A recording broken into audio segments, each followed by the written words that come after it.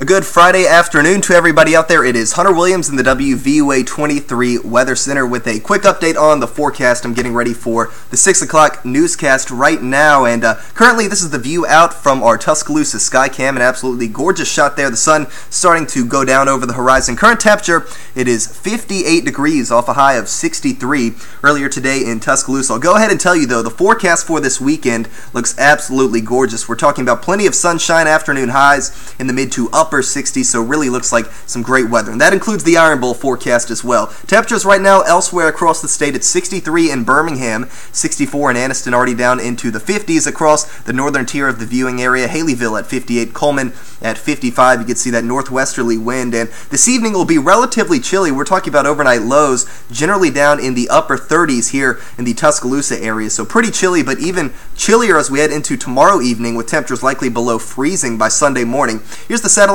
and radar. You can see a few clouds drifting through, but no rain to speak of, and that will generally be a trend as we head through the rest of this weekend. The next meaningful rain chances, though, those will come late in the day on Monday, really Monday night into Tuesday and Wednesday, and it looks like a really good chance for some meaningful rain here across the state, which of course, we really need it with the drought conditions that have really been plaguing the state for the past couple of months, really, and I think we finally get a chance for some more wet weather into our forecast as we head towards the work week. But we'll go ahead, jump into Futurecast. I'll take you towards 10 o'clock. A lot of people have evening plans. You can see temperatures around 48 for Birmingham, 51 in Tuscaloosa. No rain to talk about, a mostly clear sky. If anything, I think light jacket weather for this evening. As we head towards tomorrow morning, though, on the chilly side, maybe you're heading to the Iron Bowl, getting a head start on your tailgating plans. Light jacket still probably a good call. 42 in Tuscaloosa, 40 for Birmingham. The weather during the afternoon, though, just looks absolutely gorgeous. By kickoff of the Iron Bowl, we're talking about temperatures in the lower 60s here in Tuscaloosa, Birmingham, in the upper 50s to near 60s, so just gorgeous weather. And during the game, temperatures generally in the lower to middle 60s here in Tuscaloosa, so the weather looks absolutely phenomenal. Notice, though, as the sun goes down, we quickly start to drop things back down.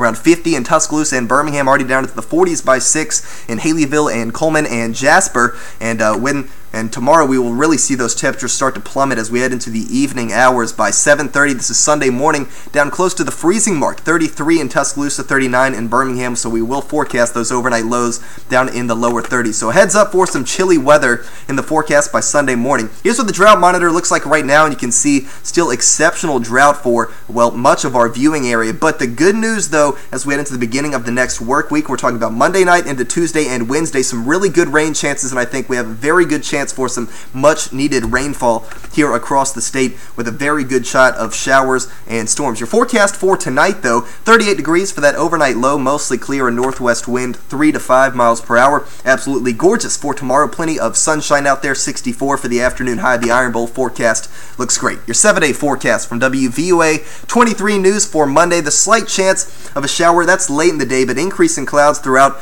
the afternoon, around 72 for an afternoon high. Very good rain chances for Tuesday and Wednesday with showers and storms likely. Watch these days very closely, though, for the potential for maybe a few storms that get on the stronger side. So that's something we'll continue to watch over the next couple of days, and of course keep you updated by Thursday. A partly sunny sky, 61 for the afternoon high. Friday looks like 62 for an afternoon high. Still plenty of sunshine. That's it for the forecast. I will continue to get ready for the 6 o'clock news, and I hope you can join me. Have a great day.